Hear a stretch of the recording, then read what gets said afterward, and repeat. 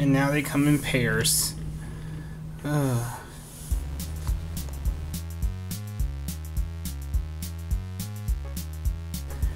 Hey everybody, Casey Transformed here again. Today I have the evolution set for Bumblebee, a Toys R Us exclusive.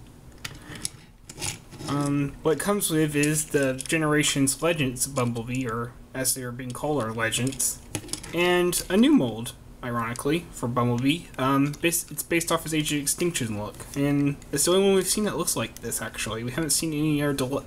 It's not based off any other deluxe. It's definitely not the Octane Bumblebee. It's definitely not the Flip and Change, so that's actually kind of interesting. Kind of gives you an incentive to get it. Most of the evolution sets are repaints, but this one's actually kind of unique, because, I mean, this one will be, I think they might have a couple of color differences, maybe. I haven't actually seen the original one, but it kind of just looks like a classic Bumblebee kind of thing. And like I said, this is a new mold. Completely new. I mean, it doesn't even resemble any of the previous deluxe molds from, like, Revenge of the Fallen that they, like, reused 1,000 times. So yeah, that's actually kind of what's cool about it. First size comparison, vehicle mode. A toy that everybody should probably have some version of. Here's Classics Thundercracker, you know, Skywarp, Starscream, whichever version you have, Acid Storm even. You see just about how big they are. Yeah, that gives you a good idea of how big they are. Little guy right here. They all, both of them have accessories, like this. Repaint, remold, something like that, of a mech tech from Dark of the Moon for Legends Bumblebee here, which looks kind of ridiculous. It's kind of also going to blast something to smithereens with a gun that's actually almost, let's see, full extended. Yeah, the gun's actually bigger than he is, or at least longer. It's kind of actually cool. It looks ridiculous, really. Kind of still wish he had the little helicopter mini con, because at least that looked alright, and we would get like the propeller thing, but oh well. And the Age of Extinction mold comes with these. Shurikens, or to me they look more like chakrams. For anybody who's played Tales of Symphonia and seen Colette, you know what a chakram is, basically. Just these little, yeah, somewhere between a chakram and a shuriken, really. They can actually store in vehicle mode, which you see is on the bottom. They have these tabs. I'm not sure you can be able to see it, but see the tabs. You can see they're not centered with this. They're kind of leaning forward slightly. So what you have to kind of do is line up the big tab with this little hole here, and these tiny little holes line up with tiny little tabs. And it can go here or here. There's two spaces for both, you know, chakrams. Let's see. This one could be a bit more difficult to get in, but it'll come out looking like that. You can see they actually lay play flat to the vehicle. They're barely noticeable. I mean, it only sticks out a little, but even then the feet's already sticking out anyway, so kind of like the Human Alliance version, actually. But yeah, there you go. I can't talk today. Die.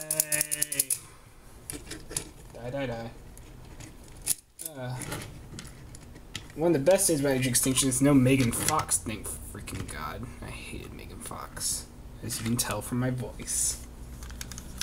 Oh yeah, and we're going to move on to transformation. We'll start with the Legends Bumblebee, which is actually a bit more intricate than I expected, especially for Legends. I mean, this is definitely more complex than the Legends that were from, like, say, Legends of Cybertron.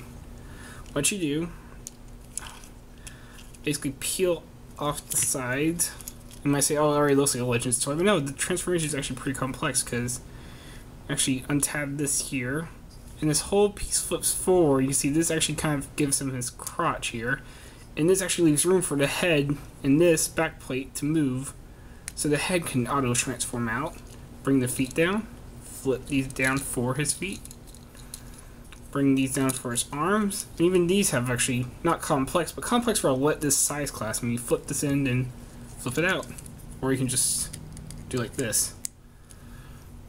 There you go. You actually got like a nice bulky little Bumblebee. Actually, it looks really cool. I kind of like this as a classics Bumblebee because of his size. Now for the more complex of the two, Age of Extinction Bumblebee. And again, it's a new transformation. First off, of course, you have to remove his chakrams. Put this to the side.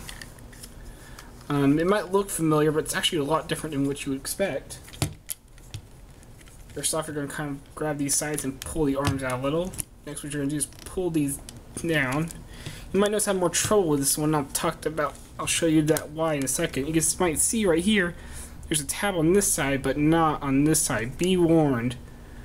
I don't know if it's the plastic they used, or maybe I just had bad luck with mine, or I was too rough, but the tab broke off on this side. I mean, it still locks in fine. I mean, just from the shape, it's going to stay in just fine and not move. Especially since there's a tab hole in the tab right here.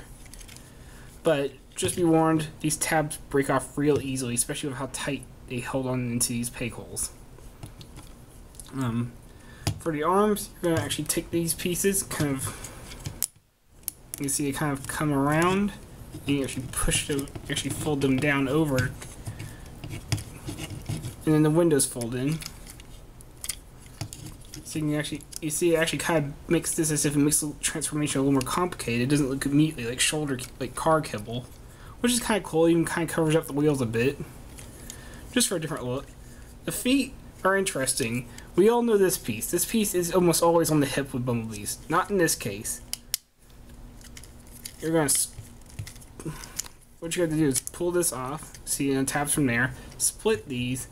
Then you're gonna fold these around to where they're kind of on the side instead. Even though they're usually hanging off the back of the legs, which they kind of do, but in a different way. Again, it's a completely new leg transformation, which is really cool for deluxe, because as you can see, this, instead of this being on the hip, it's actually on the back of the feet, where they actually fold down into the heels. You can just straighten out the leg. And these, again, these pieces do end up on the back of the leg, but not in the same way. They're not just kibble hanging off like crazy. They're actually kind of folded into the leg, which is really cool. You twist the leg around to reveal, well, the legs. And you might think you're done and all of the rest is kibble form. No, this is where it gets really cool, actually, because this chest piece, it looks like it's just molded in. No, it actually pops out a bit. You want to take this front hood kind of part, the front bumper, fold it down, fold it into the chest, and place that back over it. It's really cool kibble form because, yeah, you're just transforming kibble, and yeah, this piece kind of flips over the hood as you expect. But it's a new transformation, and it actually tries to hide the kibble, or at least make it part of the robot. I mean, you can say, yeah, it's a lot of cheating, because, yeah, you look at the back, look, kibble, kibble, kibble, kibble, but at least it's hidden. It's actually hidden pretty well. And I like that. This is actually a really cool transformation for me, and it's actually really fun to do, except for this tab where it broke. But other than that, I actually really like it. This is really cool. These little tabs here that were originally holding the doors in, you can actually tab in his chakrams, and if you actually see some of the promotional art for the movie, you can actually see these on his back, so kind of makes sense why they're back here. And they look really cool there. Kind of looks like he can reach back and grab his chakram, just, you know, just reach back and and there we go. That's the transformation for both of them. Oh, let me get Bumblebee. And there they are in robot mode. Alright, I had to move the camera a bit for a better position of the robot modes. For a size comparison again, here is Classic Thundercracker. I'll just do them one at a time. Here he is next to the little Generations Legends Bumblebee. And here he is next to the Deluxe. And you can see, yeah, about the same size actually. A little bit taller, I think. Just slightly. Going eye to eye, yeah, he's a little bit taller. Really cool. Just, you know, everybody probably has this version, so it's a good comparison. Little Legends Bumblebee here can hold his big, massive gun, which is really ridiculous. So if I don't drop him. There we go. Yeah, he can hold it, but his arm just kind of... Well, no, he'll fall forward. You kind of have it on the ground. You do kind of alternate shoulder transformations for both of them, because, I mean, these pieces can move all over the place. I mean, if you just want straight up shoulders, or like this, kind of like a cape, or if you want this, but with like the card cable, kind of like this. Kind of like the Generations Bumblebee that came out with alongside Orion Pax. It's whatever you want to do with it. I prefer just doing it like that. With Bumblebee, with the Legends one though, I actually like taking the shoulders because how the joints work. There's two joints in here, so you can actually have his shoulders splayed out a bit more. And I like that. First, you get kind of more room for your articulation, and I think it just looks nicer. Kind of gives him more of a shoulder blade thing. Of course, it's gun because of how it's on the car can store on his back, but it makes it extremely back heavy. I mean, he becomes a hunchback and just kind of falls over. So, yeah, screw that gun. kind of wish they gave him like a little pistol or something. I mean, it would really be a tiny accessory, but it would work. Oh, speaking of guns, this guy has a lot, or not a lot of guns, but a lot of weapons. First off, you remember how every Bumblebee, all of them try to handle the arm cannon thing? This one, I think, is done it the best from what I've seen without customizing. You take the hand, and you just push it in, and you can see it starts flipping around, and there's his cannon. That's really cool. I wish they did that with all the earlier Bumblebees. I would have loved them then.